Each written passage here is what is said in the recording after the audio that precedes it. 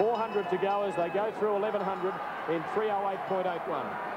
Well, this is where it all happens, and I'd say we've lost the chance of Daphne Stevens going through into the final. It's just been a little bit too hot for her, the pace. And it's hotting up now as they go round the bend into the back straight for the final time.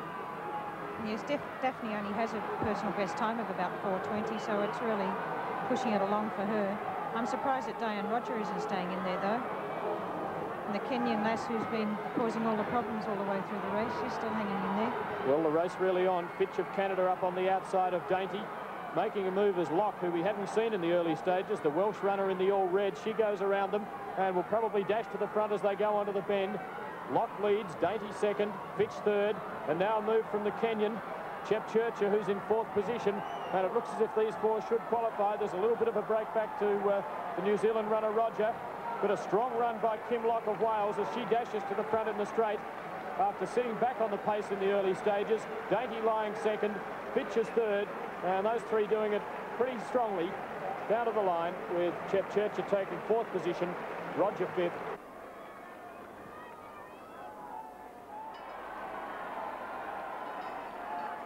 Out of the straight for the last time with about 350 metres to go, and Boxer of England leads the field. Murray second, Moller third, Pilling fourth. Pick up now, and Boxer looking nice and strong out in front. Moller moves up into second position, and Pilling, who led the field through the first lap, moves up to her shoulder to be equal second. Then it's Hollick of Wales, Gendron of Canada lying sixth. They've got 200 metres to go, and Boxer really doing Moller. Then Hollick. Murray of Scotland starting to pick it up a bit again now to try and tack on. Into the straight now for the last time, about 100 to go. Boxer in front of Moller and Hollick. She's got about 50 metres to go, and she has killed them in this second semi-final. She's going to be really hard to beat in the final. Chris Boxer of England down to the line wins it. Moller of New Zealand second. Hollick of Wales third. Pilling of England fourth. Those four into the final tomorrow. The stands are jam-packed for the final 6 track events, the men's and women's 1500 metres and the 4 relays. And away they go, starting over at the 300-metre mark. They go round to the finish line and then run 3 complete laps. And Boxer, the favourite for the event, immediately goes to the front, but Hollick of Wales, Locke of Wales rather, moves up on her inside.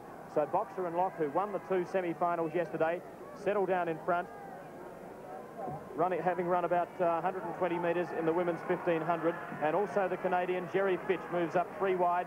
So 3 of them in line. From the inside, it's the Welsh girl Locke, Boxer the favourite, Fitch, and Moller of New Zealand coming up on the outside as they come into the home straight for the first time, having run about 250. When they come down to the line, they'll have 1,200 metres to run.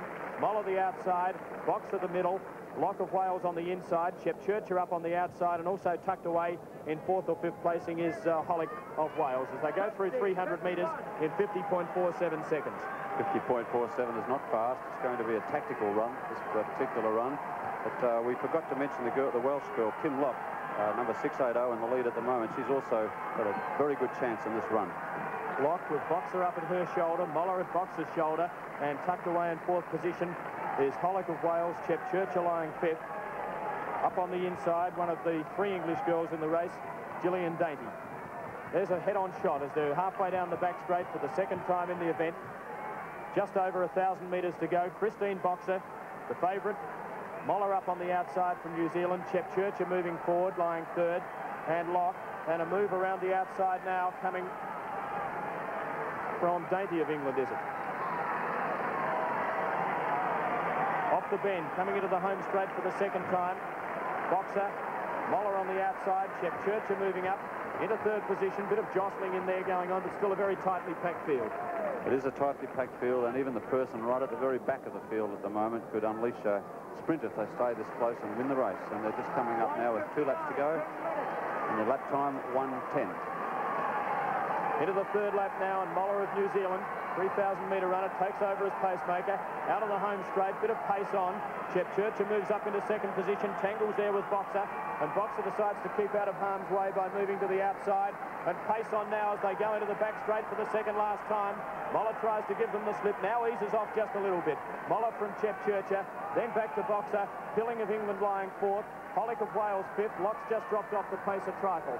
And a very intelligent tactics by Lorraine Moller of New Zealand. She's the girl with the stamina. She performed very, very well. Won a bronze medal in the 3,000 metres, and her job is to burn all the speed out of Christina Boxer, who's sitting on his shoulder in second place.